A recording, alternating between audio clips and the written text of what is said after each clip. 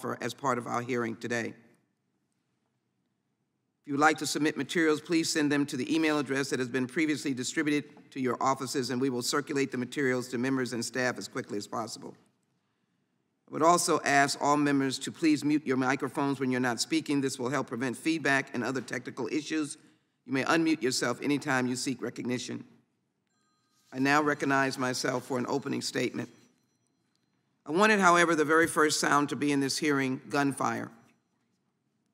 Even before we offered instructions, directions, email, gunfire. And the reason is because imagine the whole litany of gunfire in America through weapons of war. There was no notice. There was no information given. There were no signals. There were no instructions about emails or anything else that might have saved our children. It was gunfire. So today the subcommittee turns once again to the subject of gun violence, examining this ongoing crisis by focusing on one of the most terrible tragedies our nation's history. The murder of 21 people, 19 of them children, on May 24, 2022, at the hands of an 18-year-old armed with an AR-15 style rifle at Robb Elementary School in Uvalde, Texas. That school still stands. In September, Representative Julian Castro and I held a hearing in Uvalde where they listened to parents of victims, citizens, and Arnulfo Reyes, a teacher in room 111. Mr. Reyes told us that he did not realize what was happening until he saw the bullets breaking sheetrock off the walls. He saw the shooter's shadow and the sparks coming from the gun as he fired into his classroom, hitting him and then his students. No notice, gunfire. As Mr. Reyes lay on the floor for some 77 minutes, the shooter sat at his desk and taunted him. He poured water on him. He smeared Mr. Reyes' own blood onto his face, then shot him in the back to make sure he was dead. Fortunately, Mr. Reyes survived. When he got the call that morning, Julio Cazares rushed to the school, a parent. While he and other parents begged officers to rush in, he could hear shots being fired inside. As officers began to bring children out of windows, Julio hoped to see his daughter Jacqueline emerge from one of those windows. Sadly, he did not see her. Instead, he later saw his daughter pulled out of an ambulance at the hospital. We now know of the cascade of failures that led to the tragedy at Robb Elementary School. An investigation by a special Texas House Investigative Committee found that systemic failures and egregiously poor decision-making contributed to the loss of life. Gunfire makes no appointment. Gunfire by an automatic weapon, a weapon of war, never stops. Despite the eventual presence of 376 law enforcement officers, not one of them confronted or engaged the shooter after a group of first officers on the scene tried to approach rooms 111 and 1112, were met with gunfire from an AR-15 style rifle. Without an assault weapons ban, more people will die.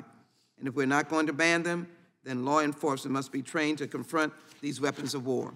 Yes, we must train law enforcement like warriors in a battle on the combat field. Gunfire from an AR-15 style rifle turned those armed officers on their heels and left them paralyzed in the hallway for well over an hour.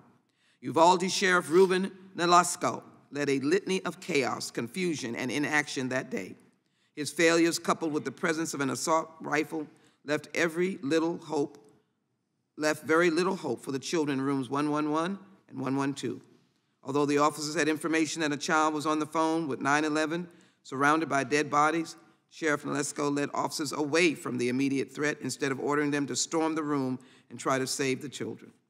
That day, law enforcement's failures of implementation, planning, training, and duty delayed paramedics' ability to reach those who might be saved. We saw the video of parents trying to climb through windows or trying to break through doors. Let me be very clear.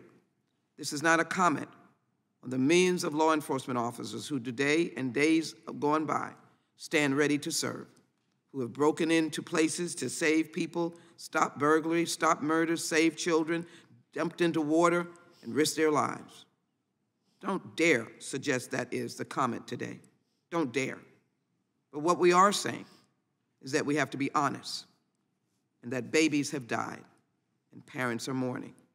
And the federal government has to be the final and ultimate word of responding to the sacrifice of those babies and the parents who mourn. We know for certain that Eva Morales, a teacher in room 112, died in an ambulance, and 3 young students died in local hospitals, including Jacqueline, who died at 1:17 p.m. from gunshot wounds to the chest. We will hear today from Faith Mata, a young woman whose 10-year-old sister, Tess, was murdered that day. Ms. Mata will tell us about the hours she spent waiting, hoping to hear that her sister was among the survivors, only to have officers ask her for her DNA sample in order to identify her sister's body. Law enforcement failed the Mata family and every other family represented at Robb Elementary School that day, including the siblings of Uzziah Garcia, who are so afraid to go to school that they get sick to their stomachs. The victims of the horror, and these are babies, 10-year-olds, that took place in Uvalde were also failed by this country's gun laws. While some states restrict the purchase of long guns, including assault weapons, until the age of 21, Texas and federal law allow those guns to be purchased at age 18. The Uvalde shooter asked multiple people to purchase guns for him before he turned 18, but fortunately, they refused. As soon as he was old enough to legally buy the guns for himself, again 18, not 21, he purchased 2 AR-15 style rifles. In less than a week, he amassed more than 2,000 rounds of ammunition, with the bulk of it being delivered to his doorstep. It is important to note that the shooter had already purchased 60 30-round magazines, a holographic sight, a snap-on trigger system in February before his 18th birthday. In some states, the shooter's behavior might have allowed someone to raise a red flag and alert authorities that he might be a danger to others and prevent him from obtaining a firearm, but Texas has no such law. These must be federal laws. Again, a red flag law would have stopped the shooter from obtaining these deadly weapons and saved so many precious lives. And they shouldn't be able to opt in. It should be the federal law. As a country, we banned the sale of assault weapons for 10 years, but when the ban expired, we saw a tripling of number of active shooter incidents, a tripling in the average number of people murdered in active shooter incidents, and the mass shootings, the school shootings, the grocery store shootings have continued unabated. Yesterday, we observed the 10th anniversary of the massacre at Sandy Hook Elementary School in Newtown, Connecticut. Nothing has been done. On that horrific day, 20 first graders as young as 6 years old and 6 teachers were lost to gunfire. Like Uvalde, the Sandy Hook shooting was perpetrated by a young man, only 20 years old, armed with an AR-15 style assault weapon, who had killed his mother before going to the school.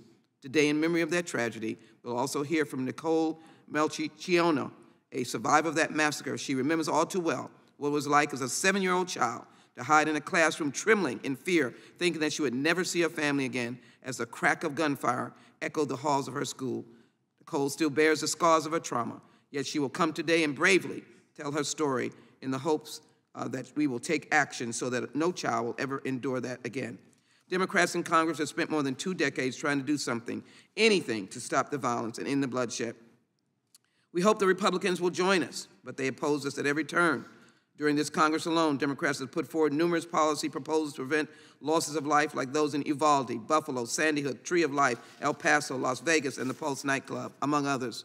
Through this committee, we have supported raising the age of firearms, extreme risk protection orders, or red flag laws, or renewed assault weapons ban, restrictions on large capacity magazines. I introduced a simple bill honoring Kimberly Vaughn, Firearms Safety Storage Act. She died at Santa Fe, 14 years old, which would have encouraged the proper storage of firearms and ammunition.